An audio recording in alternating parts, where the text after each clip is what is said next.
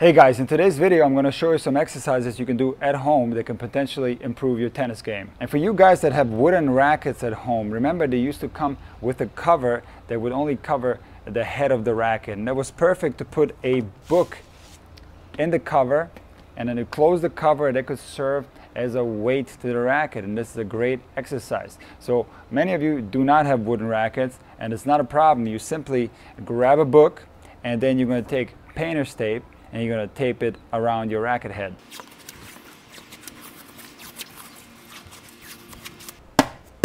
Now make sure you use painter's tape when you do this, because once you pull it off it's not going to damage the book. But now only with one book my racket is a lot heavier, and now I'm going to practice some shadow strokes. And now all the weight of the racket is going to be in the head of the racket. And something very interesting happens when we do our shadow stroke. So when I do my forehand, when the racket passes this point right here, the weight of the racket almost pulls it backwards by itself. So you get a much larger finish than you normally would. So on the forehand, once I pass this point, see the racket whips back on its own, and it's the same on the two-handed backhand.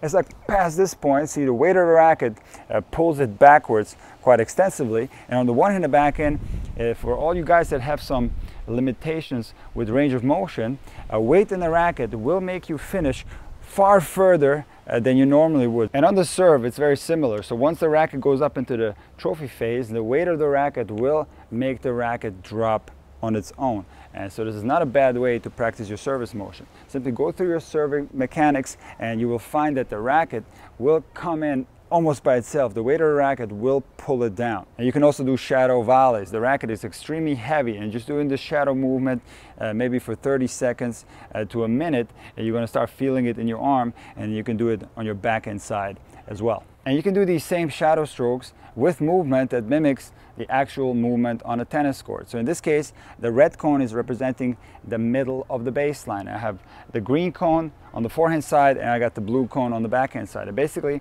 I'm going to run to the green cone, I'm going to hit a forehand above the green cone, come back to the middle with side steps, and then run to the blue cone, hit a backhand, and then come back to the middle with side steps as well. And you do this for 45 seconds.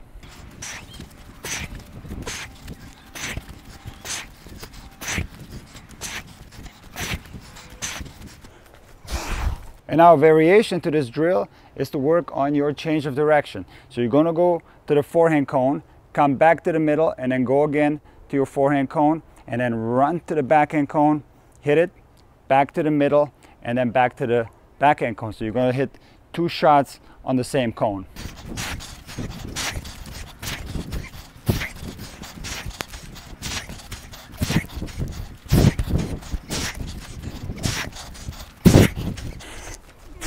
And now you can put the cones a little bit closer to each other, and you can do the same drill on the volleys, basically going from the forehand volley to the backhand volley.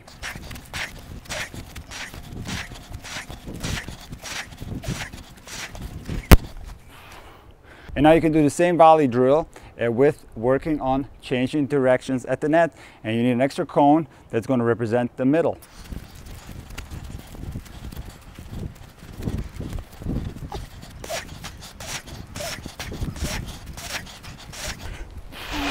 You can also work on your closing volley, and this is a really good drill. Basically, you need two cones in front of you, one for the forehand, one for the backhand. Do not put a cone behind you, or you're going to step on it and trip.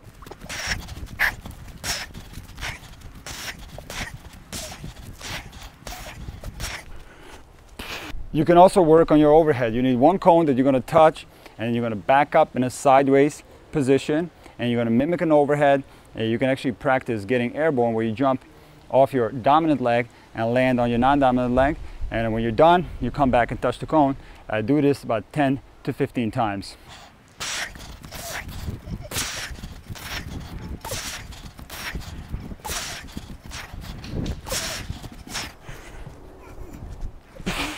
And guys, while you're doing this, you're working on two different things. You're working on your movement, at the same time your arm is working too, because you have that weight on your racket, and it makes the finishing the strokes much easier, which happens to be a problem at the recreational level, where players do not always finish their strokes when they're put under pressure on the run.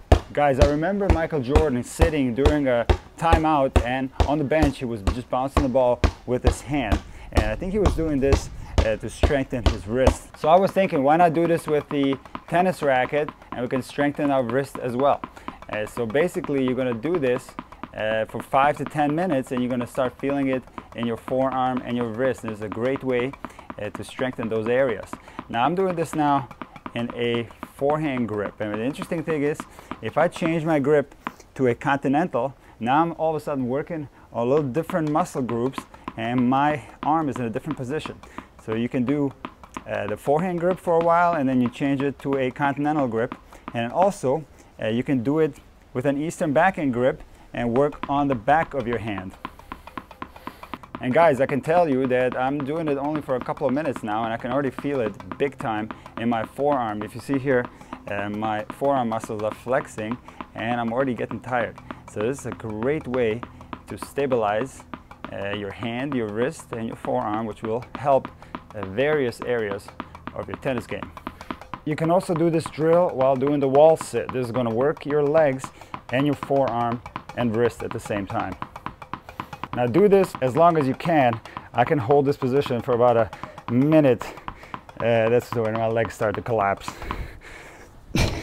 Guys, you can also play against the wall at your house, but be very careful and do not use a real tennis ball, because you're going to miss hit it. It's going to go through a window.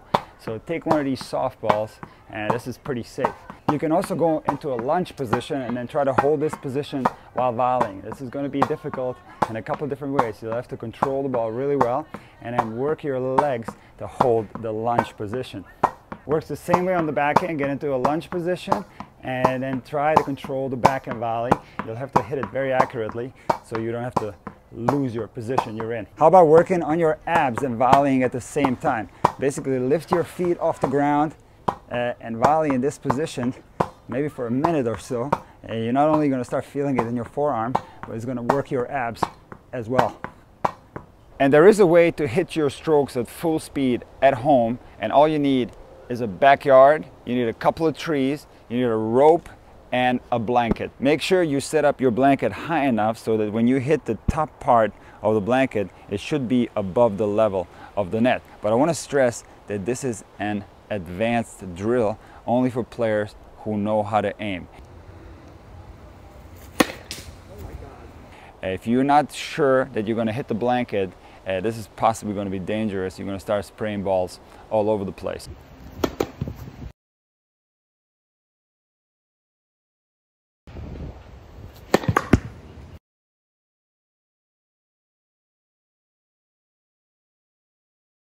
After doing all these exercises, I feel like I had a pretty good workout. So if you do this every day, and then hopefully when we soon get back on the tennis courts, you're going to be ready to play and in shape. Be safe, guys.